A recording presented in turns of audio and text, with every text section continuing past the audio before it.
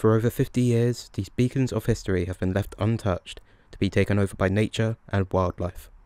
This barren brownfield site is home to the ruins of an old World War II army base, but since 2021, there have been discussions and proposals to rejuvenate this land into a business park. Complete with academic accommodation, a knowledge park, and a sports and community hub, a planning application for this redevelopment was submitted in late 2023 and was expected to be determined by spring of this year. However, the determination of that application has been delayed multiple times due to National Highways pushing back giving their advisory comments to the council.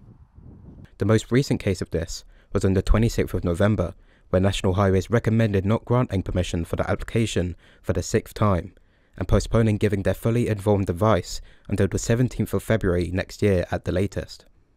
The main concern from National Highways that is causing this delay stems from the impact the development may have on traffic entering and exiting from the M3 from Junction 11, as the master plan outlines that the only road into the new development would be on Badger Farm Road.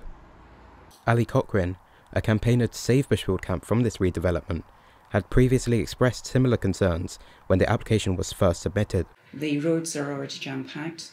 If anybody who knows Winchester knows that from 8:30, going up Badger Farm Road, going along St Cross Road, going in on Romsey Road, it is a standstill. That's going to affect not only our quality of life, but our quality of air. Meanwhile, a spokesperson from National Highways has said, "We remain engaged with the applicant and Hampshire County Council to provide the information required by National Highways to enable us to provide fully informed advice to the local planning authority." So while the repeated postponements of these proposals may frustrate some, at least the wild inhabitants of this area will be left in peace for a little longer. Mitchener-Banks, Winchester News Online.